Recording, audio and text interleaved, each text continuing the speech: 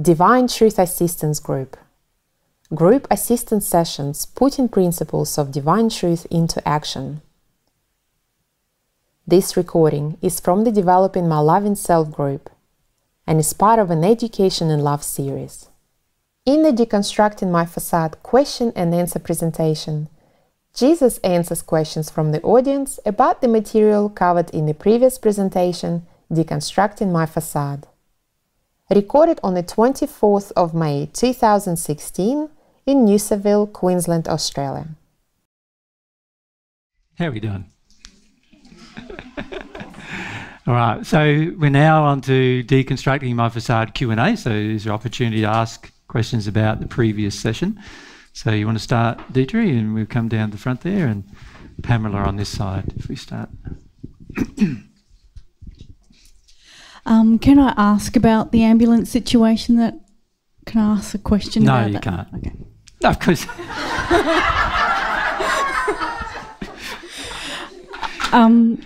Yeah, I was one that got carted away. I could feel something coming up, and it was pretty big because I had a fight with someone, and I was in a city I didn't know, and I looked for a place I could go to. So I chose a toilet block way in a park. Right. That's why I said it wasn't like in a shopping centre. Yeah, yeah. But and you know, a passerby called the police. The police came, and the nicer he was to me, the more I was crying. Like, he was like, it's my job to protect you, and that just set me off. Right, yeah. Because he was just so kind to me. And then he agreed, I agreed with him to go into the ambulance if they could let me just cry in there. Yeah, awesome. And it was great. So you got your own private ambulance. I had to pay for it, though. You paid for it, though, yeah, of course. They're not cheap. No, it was $90 for the privilege. Exactly, yeah, that's okay. But I've sometimes paid $10,000 for the privilege of crying. But it didn't even occur to me that experience might have stopped me even further. Because when you're looking at me when you said, isn't that the reason why you didn't? No, what I'm suggesting is that you had a situation come up which was created by your own anger. Yep, of course. And there, of course, the subsequent things have all occurred as a result of you not dealing with the thing that created your anger in the first place. Do you see what I'm saying?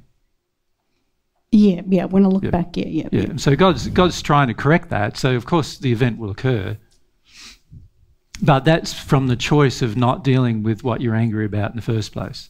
So there's been plenty of previous experiences where a similar thing has happened. You've been angry, not to that extent. Yeah. But you've ignored those events to get to that crisis situation. You follow me? Yeah.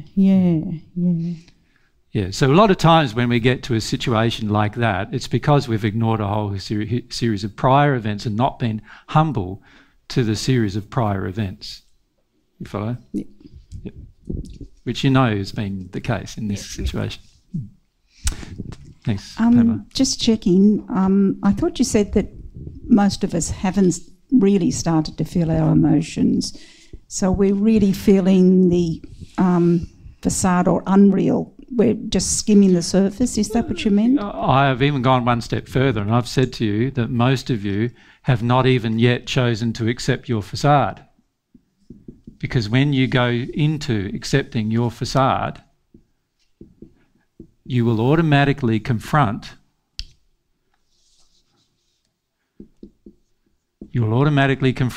parents and society. You won't even have to talk to them about it. They will feel confronted.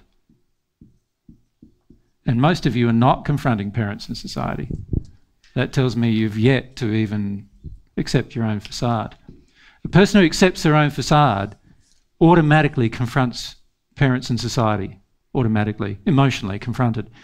Parents will wonder what's going on, what's happening with you, what's going on in your life, why do I feel something different from you now, and all those kind of things. And society will start reactions to you straight away. Right? That's even before you begin deconstructing it. You follow? So let's measure, see, one of the things I've encouraged each of you to do is to take a scientific approach to your own progress. A scientific approach is basically you do something and you measure its result.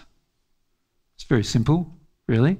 So what I'm suggesting is when you accept your facade, the result is going to be automatically a confrontation with parents and society. That's the result. You won't even have to talk to them. They will feel confronted. They will start approaching you, trying to get you to go back to accepting the facade. They will automatically do this. If they're alive on earth, your parents, they will do it, and society around you will do it. You will get pressure to go back to the state of conformity. Right? If that's not happening, then they think you're already conforming. Do you get that?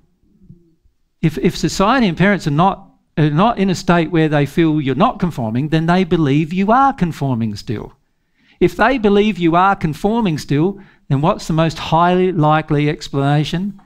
It's because you are conforming still. Do you follow? Yes.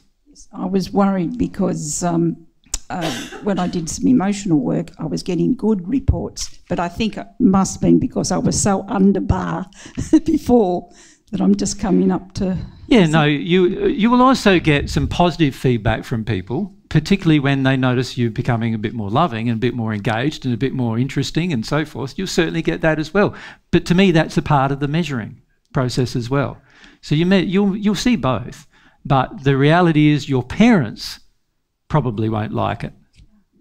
You follow me? Yeah. And there's a very good measure. If your parents don't like it, you're probably progressing.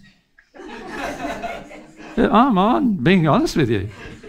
If your parents don't like it, you're probably progressing because they have established most of your addictions and most of your facade, have they not? They've established, they contributed a lot to the inception and the conceptions and false beliefs you have. So, of course, when you start deconstructing them, they're going to be the first to complain, right?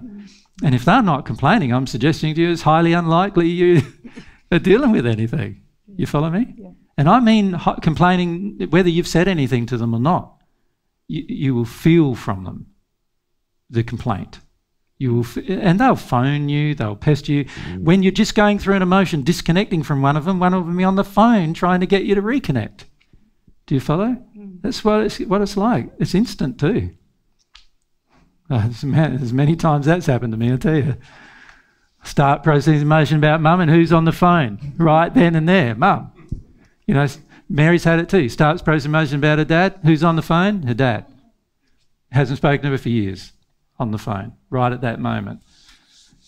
You know, next day she processes, this a few weeks ago, she processed an emotion, a few months ago now, processed an emotion about her mother who rocked up the next day at our home and we haven't seen her for 5 years.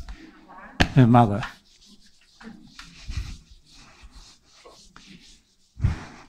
There's proof. That's what happens. They're going to be the first persons who try to shut the whole process down. You can see that, can't you? It's like... And your children potentially, yes. Particularly if they're adults and you've well established your addictions in the past with them. But you can't really blame your children, can you? Because you've only taught them to do it. So if we go to Glenda.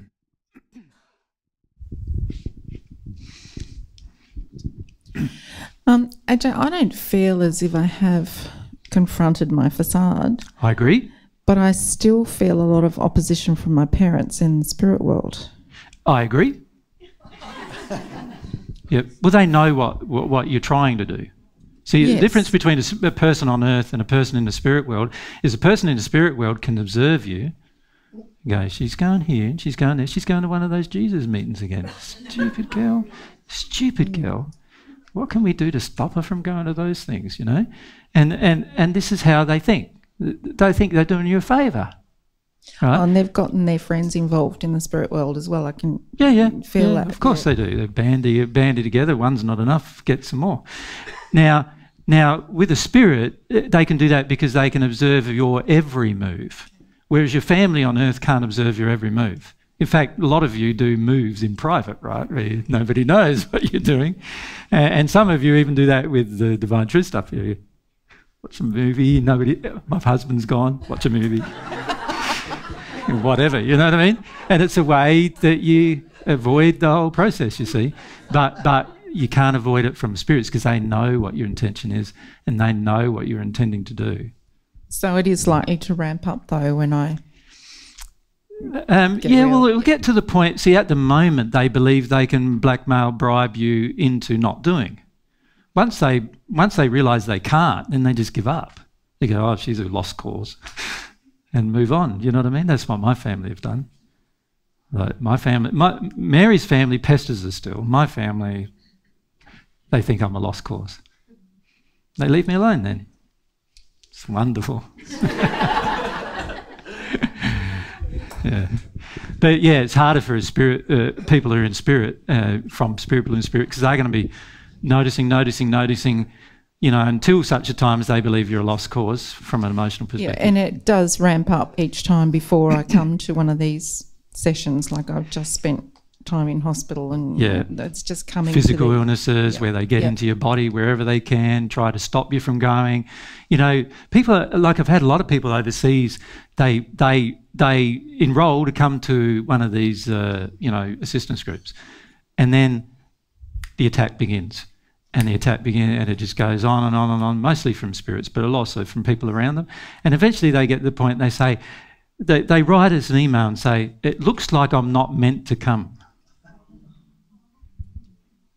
Sad, eh? So in other words, the spirits around them and the people around them know that put a bit of pressure in the right place, and they'll then believe this new age type concept. If it's not easy, then I shouldn't do it. And that's sad, but it is what happens to a lot of people. Yeah, we've had people enrol, counsel because, you know, they're not meant to come because, you know, all these bad things are now happening. And that, to me, that's an indication you're doing the right thing. But most people don't see it that way. You know, most people see it as, oh, all these bad things are happening, I shouldn't go. Maybe there's something evil about that. And that's exactly what the spirits want. You know, here I am talking about love and they want you to believe that it's evil somehow, right? Yeah. I'm of the devil. Right? Yeah. Interesting, given the fact there's no devil. Joanne, thanks. I was going to raise exactly the same issue as Glenda just did, and my mother is putting heaps of pressure on me. I'm pretty sure it's her. Yeah. What do I do about that? Well, your mother obviously believes that you'll cave to her pressure. So the key thing is to develop a strong will to, you know, to even talk to them about the fact that, you know, you're not going to change. You feel it's important that you do these things. And the more pressure they put on you, the more you feel like you probably should do it. Now, unfortunately, you know, spirits who are who are the past generation of spirits haven't had a long time to develop techniques to attack you. You know, and in fact, for the majority of them, they don't even believe they're attacking you. They think they're helping you. You know, they think, oh, my stupid daughter, she's doing something again that's a bit stupid, you know. And she looks down from her vantage point, seeing all of the things going on, and she goes, yeah, she's just gone a bit nutters, and I'll fix her up, you know. I'll just do this and do that and do this and do that, and she'll be right. So she thinks she's doing you a favour. Does that make sense? Yes. And there's many people on earth who will attack you, imprison you even, thinking they're doing you a favour. Yeah, I get lots of emails from people who think they're doing me a favour while they're attacking me, of course. So the key is to help them see they're not doing you a favour. Yeah, I told her that this morning. I had a bit of a talk to her and said, look, I'm going to do this whether you like it or not, and you'll see in the end that it's not only going to be good for me but good for you as well. And I sort of got this feeling of I don't think so, but well, see, I would encourage, doubt. If you notice our conversations with spirits, myself and Mary's, I always encourage them to find out information that they haven't found out yet. So really it's their fear driving their actions in most cases. Now, that's not the case for malevolent spirits, of course. For malevolent spirits, it's rage and other emotions driving their actions. But for familial spirits, family-based spirits, it's usually fear that's driving their actions. And the key to what's the antidote to fear? Truth. So help them come and discover some truth. And they discover truth about the spirit world, discover truth about where they are, and those kind of things. And that helps allay their fears. And then as their fears are reduced, then it makes it a lot easier for you to reason about, different problems and issues. Yeah. I said to her, look, just come along with me and listen to the talks. And I don't know if she's here or not, but yeah. See, the problem with that is that not only would you got to remember when you come along to these groups, there's groups of very, very dark spirits who are here, as well as groups that are very bright spirits that are here. She'd be terrified of the bright spirits as much as she's terrified of the dark spirits. Yeah. So coming here is, for her, quite a difficult thing, you see, because she's got all these bright spirits that she thinks, what are they going to do to me? They look like they've got a lot of power. And then she looks at all these dark spirits and goes, well, all these evil people, there's all these evil, nasty people here as well. What are they doing here? What's wrong with him? Why does he attract all that? And for a spirit looking at all that, a lot of times there's just confusion about why that's happening. Okay, yeah. But again, you can explain why. The bright spirits are the ones who can help you. The ones that are brighter have more love. They've learnt more about love. If you ask them questions, then you'll be able to see why. And the dark spirits, well, they're the ones who want to attack. They're the ones who are angry. They're the ones who are bitter and twisted still emotionally. And they are in a lower condition of love. And so that's why they're here. They want to attack and harm people. Do you know what I mean? I'll talk to her tonight and tell her that. Yeah, so you don't have to, like, to me, information, truth, is a very, very important part of helping a person grow and change. It's been an important part of helping you, hasn't it? Listening to truth. So think about that with your spirits, the spirits around you that are trying to harm you. Initially, a lot of times when we feel we're being harmed by spirits, our first reaction is anger, and all that does is increase their resistance and usually increase their attack. Thank you. If we go Robert and Jennifer on this side, Alan, if we come down to Jennifer on that side. Yeah, with the process you went through with Rani, talking about practicing to get into the terror. Yep. Is that a good place for someone like me who doesn't have much faith to actually experiment and grow faith, like in that practice sort of session, like praying and just to stay in it? Is that a place, or should I grow faith? Yeah, it's an interesting question, Rob. I'm just having to reflect a bit about what came first for me, whether I had a faith in God. I think I still had a faith in God's goodness at that stage. Over time I learnt that that my religious-based concepts of God were false, and that God was much better than any human. And I had come to that conclusion. And so that helped me have some faith that God is good. And so when I was asking God for assistance to help me grow, and I got certain attractions come to me as a result, and one of those attractions was a person who I felt was able to help me with experiencing my emotions. I decided to embrace that attraction as an expression of trust, really, in the fact that God's led me to that person. Does that make sense? Yeah, I get that. And because that was in harmony with the direction I knew I needed to go in.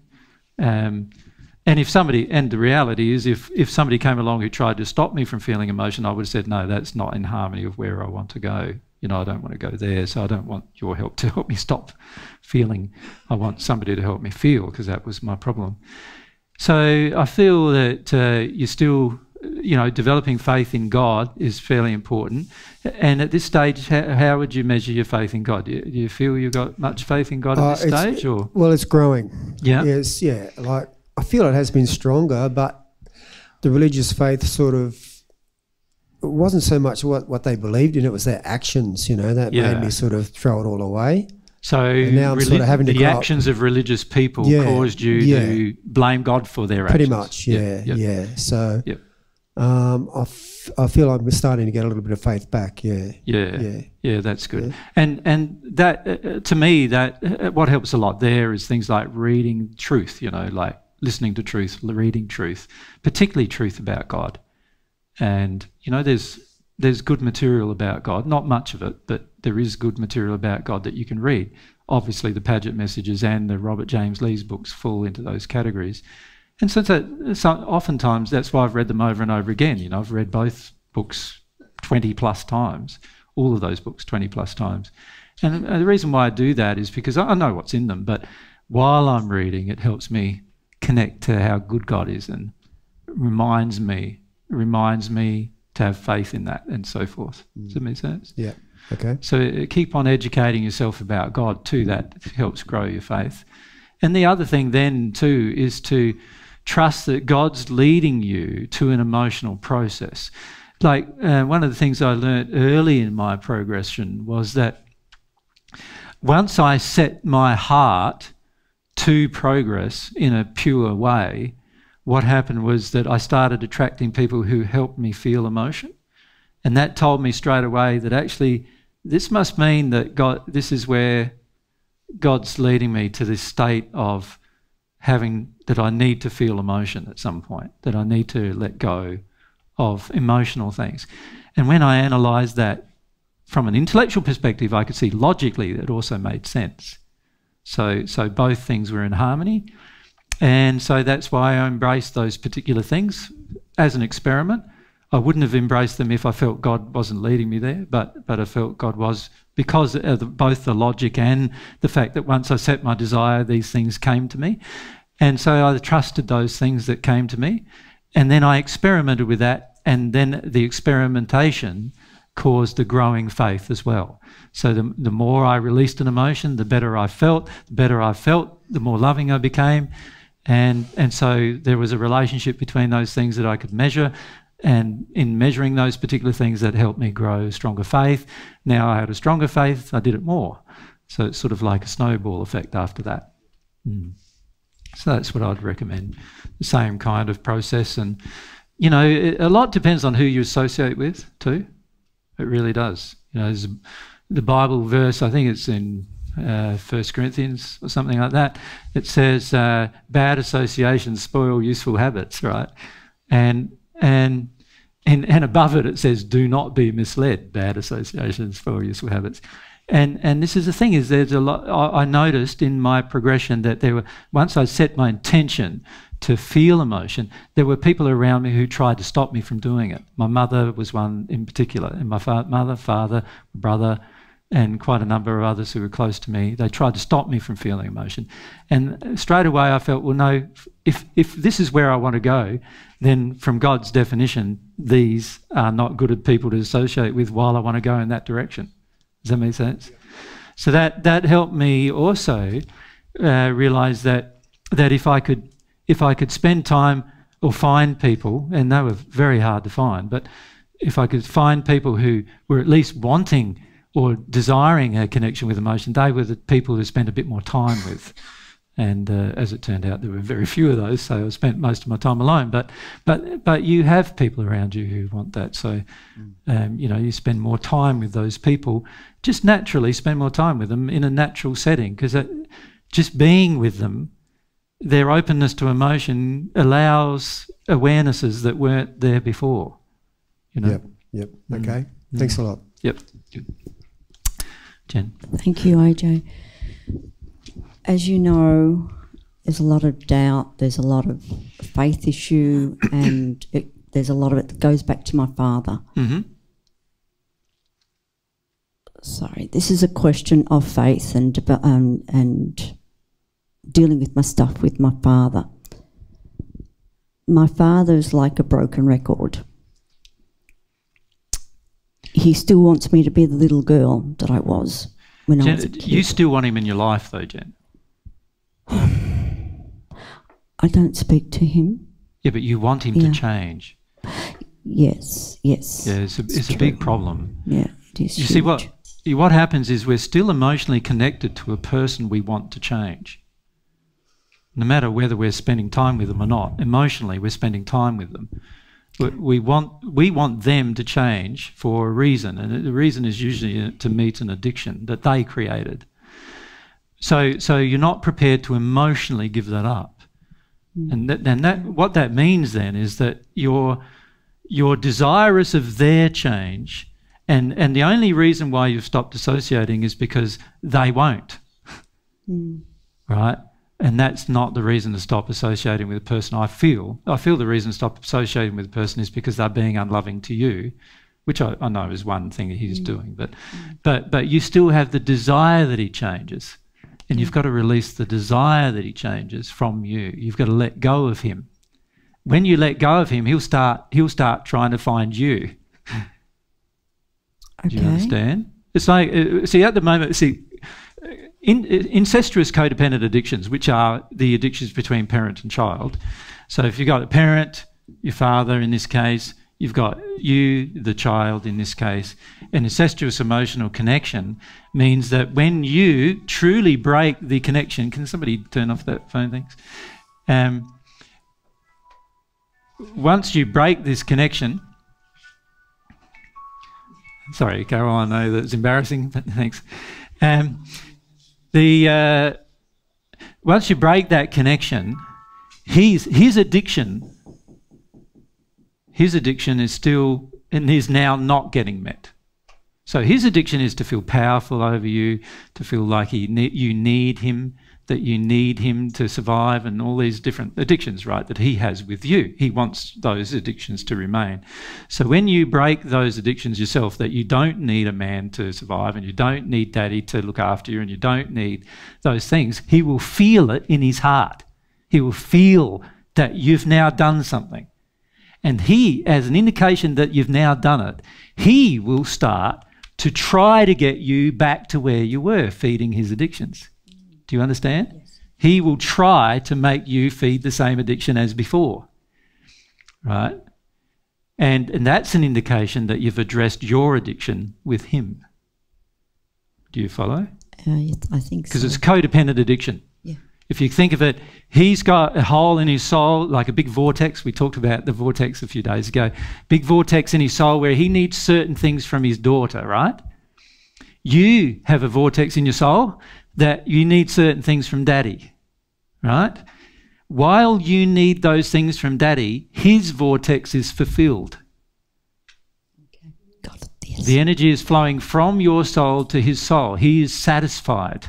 Doesn't matter whether you talk to him or not, he's still satisfied. When you close down the vortex by feeling the pain of it, right, by feeling the different pains, that'll close down your feeding his addiction, right? Your needs for him. In other words, you've now closed down your own addictions and you no longer will feed his. He will feel that. He will try to re-establish those addictions without fail. They will try to re-establish the addiction. Right? I have not yet met a parent who doesn't try. Right? It's phone calls, written letters, whatever, talking to the other children about you in order to make you conform. And there's all sorts of methods they will use to get you back into the same place. This is an indication that you're working in the right direction. Does that make sense? Yep. Can I ask? Yes. The rest of my family don't talk to me. Yep. How would that tie in? Why don't they? When didn't they? In my 30s, I started confronting my father. I started deciding I didn't want to live in the pretense of denial that the whole family was living in. Yeah. And they all took Dad's side. They all took Dad's side. Yep, my mother and me were the only ones, and my brother, and he's died since. Yeah. So it was Mum and me. Yeah. And my mother was still living in and out of denial about what was going on as well. So how does this relate to deconstructing your facade again? Can you see you've gotten now really into the story, Jennifer, and lost the point of our discussion? No, well, the question was originally in regards to faith. I remember last time in the last group, first group, that developing faith.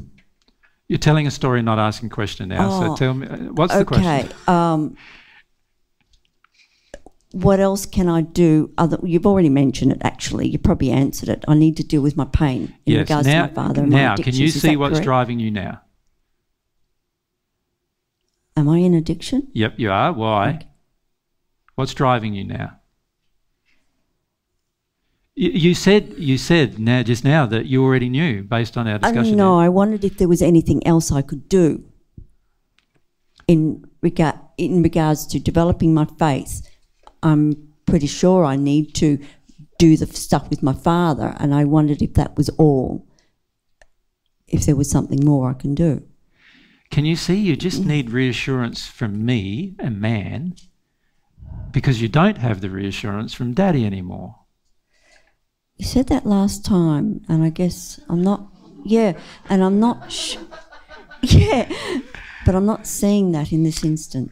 I know you're not. Yeah. I know you're not. But for me to say it twice now in a row is an indication that perhaps there's quite a large addiction there that you don't see. And this is what I'm saying to you, is drawing you to your dad. This is what I'm saying. He's still getting satisfied what he needs satisfied from you. You're desperate for it. And when you project it at me, all you're doing is projecting at me what you projected at your dad. So he's not disconnected from you and you're not disconnected from him. I have a sense that I'm not disconnected from him, but that's all it is. It's like... And I'm telling you why, but you won't listen. So, okay. So let's move on. So I need to... Let's move on, yep. Okay. It's okay, you're allowed to not listen, Jen. Judith. Hi, can the difference between your real self and facade be kind of quite subtle, that you can't really distinguish? Because I had an experience last year where I felt I connected to God, and I can't see that much difference with what I was at that moment and what I am now. I know I'm nervous around people and that, but... I remember I said that many of you have had the instantaneous, some very rare moments where you've actually connected to your real self and felt something for God and actually received something from God. The problem is they're very rare moments. And the reason why they're very rare moments is because of the facade, which is very different from your real self, very different. And what we hope to do in the next few days after this discussion about removing your unloving self, we want to focus your attention a bit more on how to identify your real self more and those kind of things. So we'll be answering some of those questions in that. So yes, your facade is very different from your real self, but there are aspects of your real self that poke their way through everything.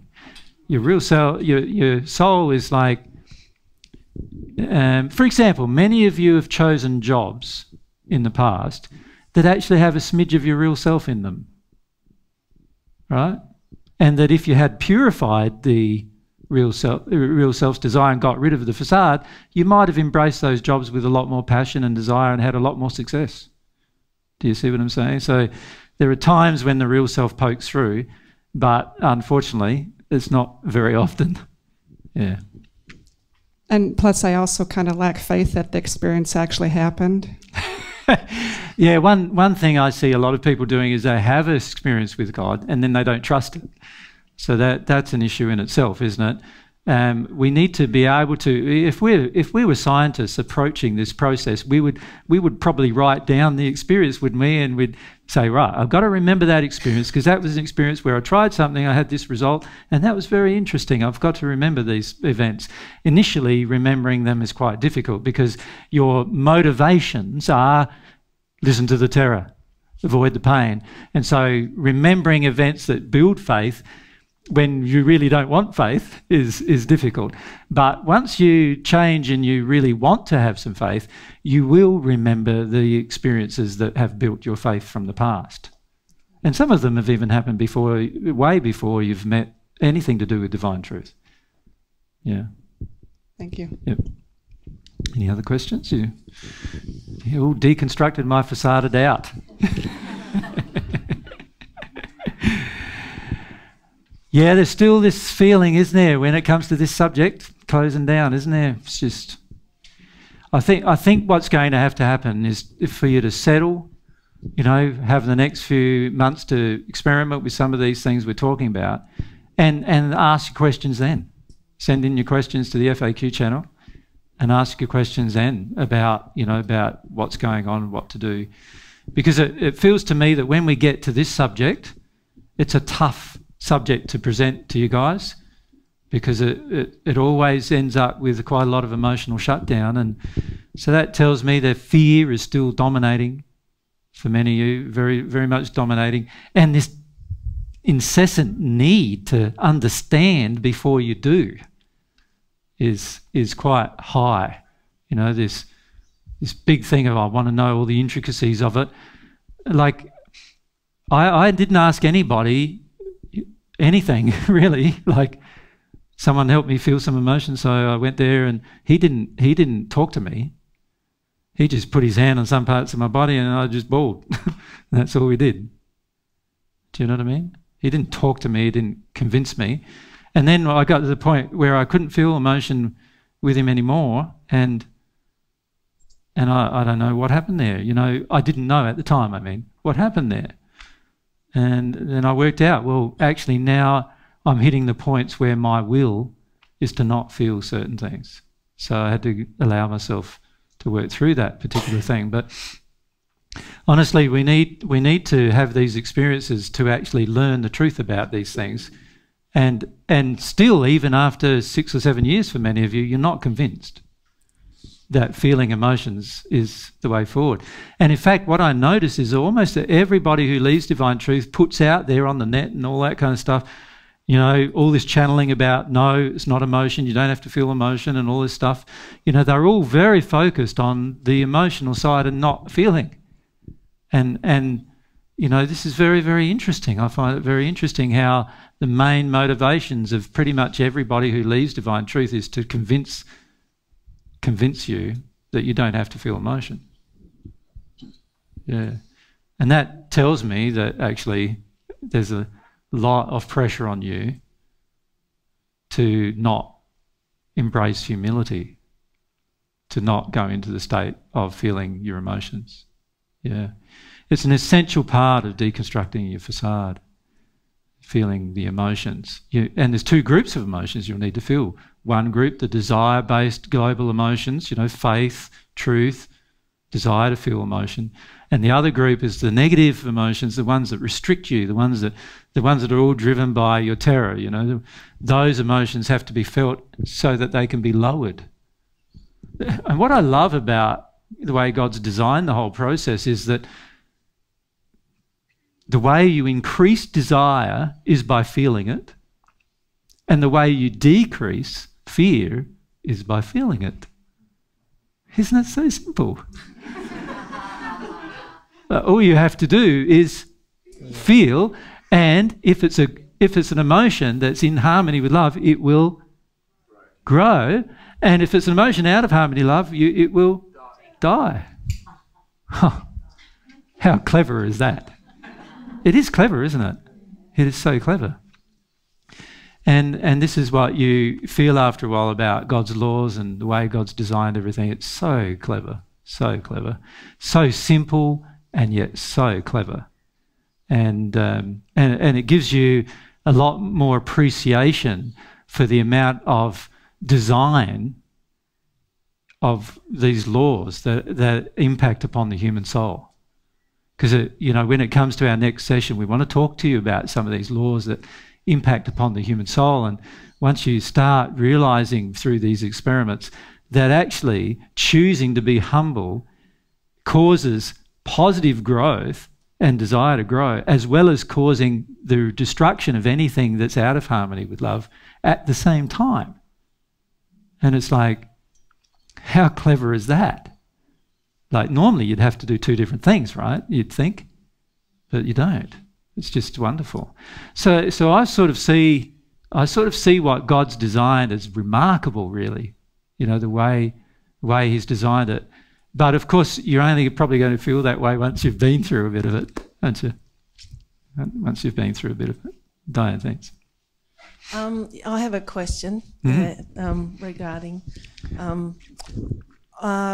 in the times when I look at that intellectual deconstruction process for some of my big addictions,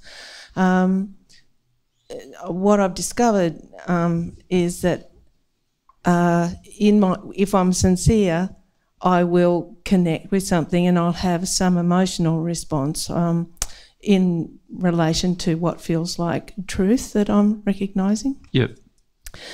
Am I like just doing a little skip towards the emotional process, or what is actually happening when that happens?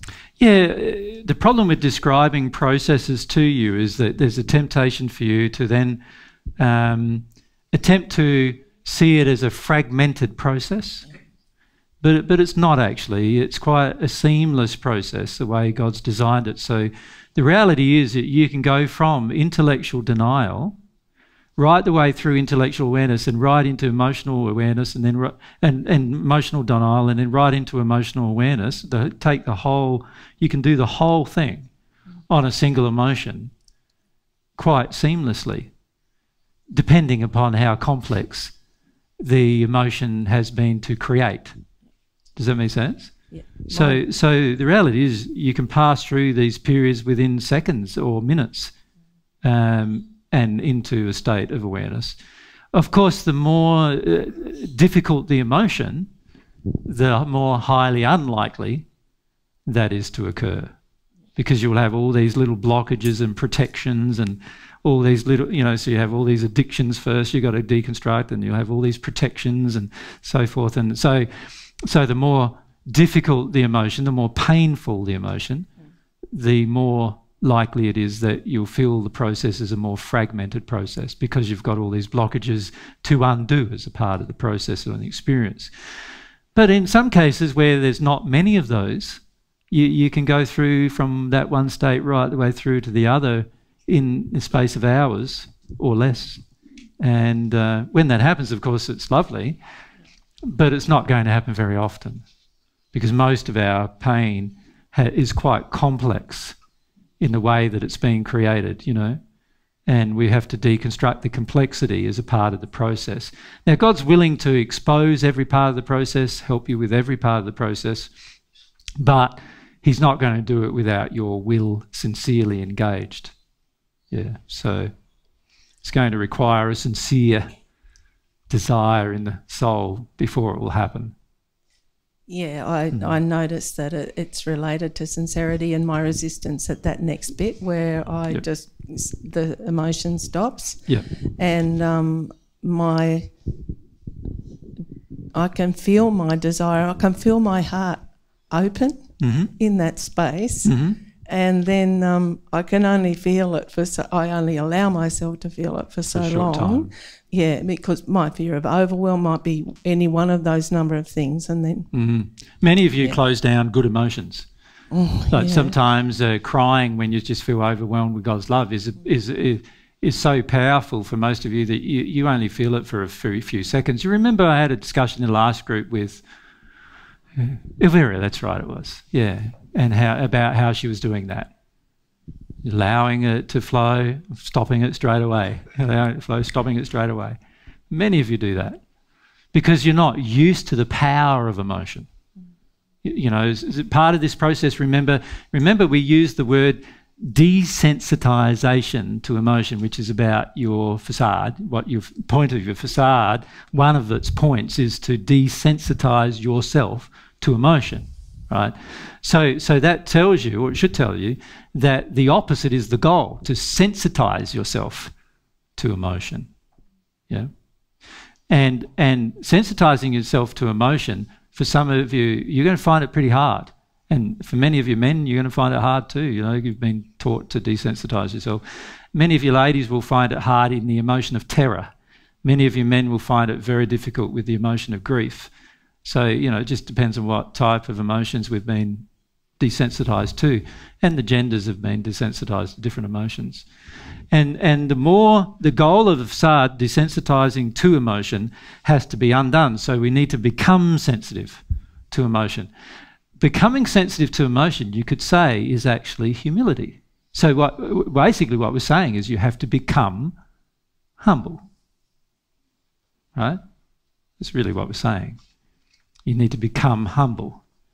And by becoming humble, you will work through many of these issues.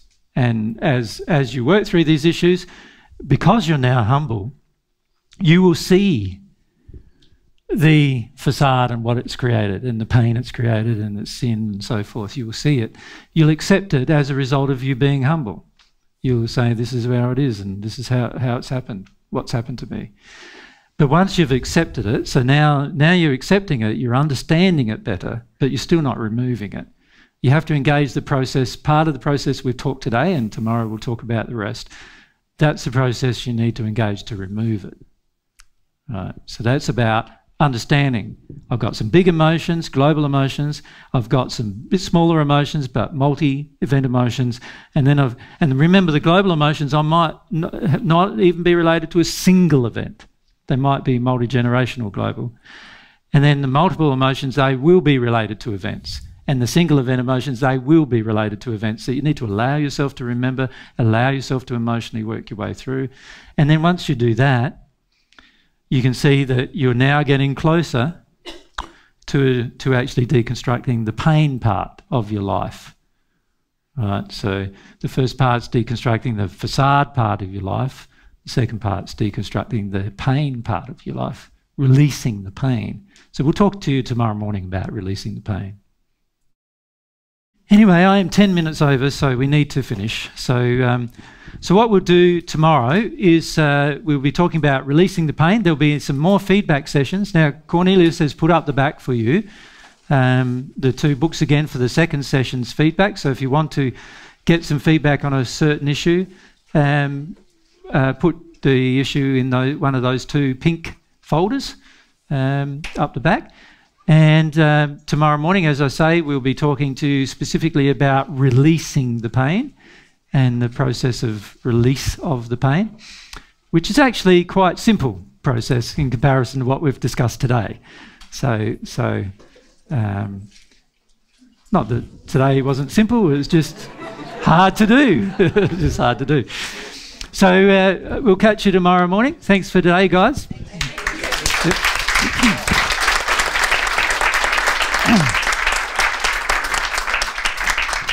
Can I just ask you to do one thing tonight for me, and that is to work out why you're a bit more resistive today.